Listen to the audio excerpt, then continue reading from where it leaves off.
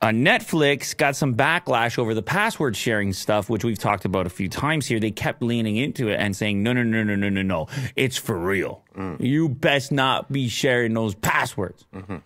We're done with that. We want your money. Cancel if you want to. They threatened it for a long time. There seems to be a lot of preparation over it.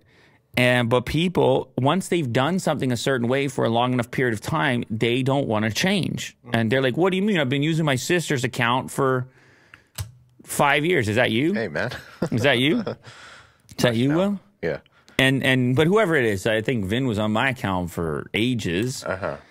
And like everybody's been doing that, and there was never like really an official line on it. And then they said, no, you know, profit margins and so forth. We're going to peel back a little bit on the password sharing.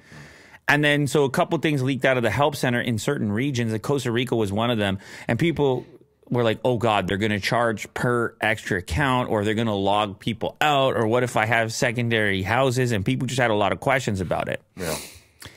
That particular update, that you have to live together in a single household, or whatever the terminology was in the Costa Rica Help Center, there was backlash to it. And people said, hey, man, I got a cottage, or leave me alone. I'm giving you $20 a month, premium plan.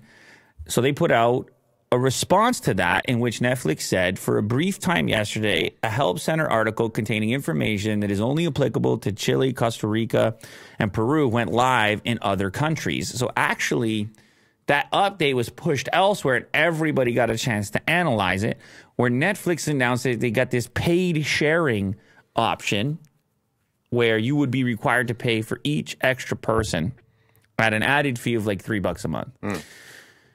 Which actually I'm looking at it and I'm like, well, that's better than opening a completely different account. Figure out like a proper type of family plan, but it didn't matter. They had the backlash anyways, and it comes back to exactly what I was stating, that once people have had something a certain way, they don't want any alteration to that, and they say, you're screwing me, so screw you. And they just bounce and they go watch something else. And it's never been more like that than now, because people are feeling pinched anyway. People wake up in the morning, they're feeling pinched, and then they go, now you want to pinch me? Well, guess what? I already been pinched, and I'm going to pinch back. Pinched out. I might have been pinched out. And so they pinch back by canceling and go and watch something on YouTube, maybe later. So we don't have a problem with that. Yeah, I mean, maybe they're here live right now. Maybe they just canceled their Netflix right now to come watch this. But there's so much opportunity out there too, like other streaming sites. They, you know, Disney can just like be like, hey, we're $5 cheaper. Subscribe to us.